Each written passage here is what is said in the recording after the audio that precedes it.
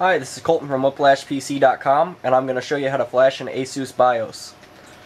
Okay, so we're going to reset the system. You're going to tap delete on your keyboard, and eventually it will pop up.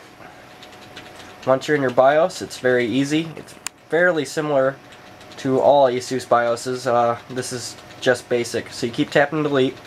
Okay, now it's going to let us in the BIOS.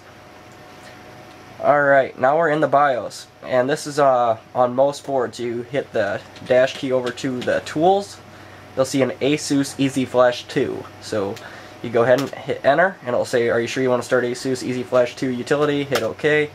Once you're in here, you'll see the little thing on the side. As you can see, I have a few things on here, but the crosshair IV formula. This is on a USB stick, so you want to go to ASUS's website, put it on a USB stick, plug it in to your computer, restart it, tap delete.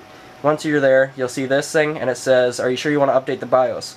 I hit yes, and we are updating a BIOS. It's probably the same BIOS, but it never know. Okay, there you go. Now it says BIOS update finished. The system will reboot after 5 seconds. Here it goes. This is a very easy way to flash your BIOS, and it's always good to update your BIOS to the newest BIOS, especially if there's system improvements and stability and stuff like that. Alright, now we're back in. You can tap delete again, and all the settings should be set back to default, so you will have to probably go over to your boot device, set your hard drive, disk, priority, everything like that. But welcome to your new BIOS. And this is a new BIOS. After you're all said and done, you hit exit and save.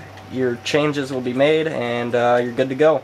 So thanks for viewing this video. I hope this helped. If you had any questions on how to use EZ Flash, it actually is very, very easy. You just need a burnt CD or a USB stick to put it on. So thanks for viewing again, and be sure to check out my other videos.